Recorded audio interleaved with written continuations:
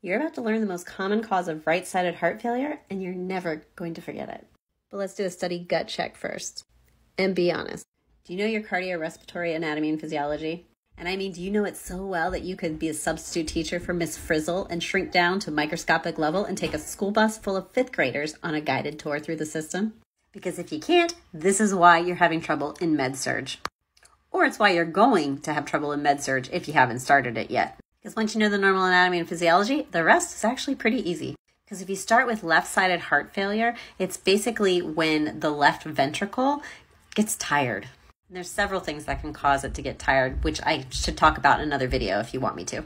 But when it gets tired, it's not doing its job. And its job is to pump the blood around the body. So if it's not pumping the blood effectively around the body, what's happening to all that blood? I'll tell you what's happening to all that blood. It's getting backed up. And this is why you have to know the anatomy. Because now the blood's in a traffic jam. And what's going to happen in a traffic jam? The cars get backed up. So the blood's getting backed up in the parts of the anatomy before the left ventricle. The left atrium gets overfull. The pulmonary artery is going to be hypertensive. And then we get to the lungs. And this is why you see a lot of respiratory symptoms in somebody with left-sided heart failure, because they've got fluid on their lungs. That's the casual way of saying it, of course.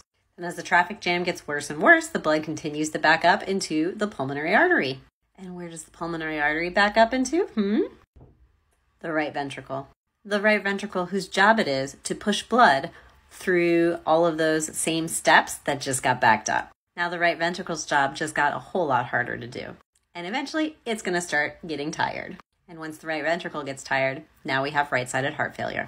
Which is why the most common cause of right-sided heart failure is actually left-sided heart failure.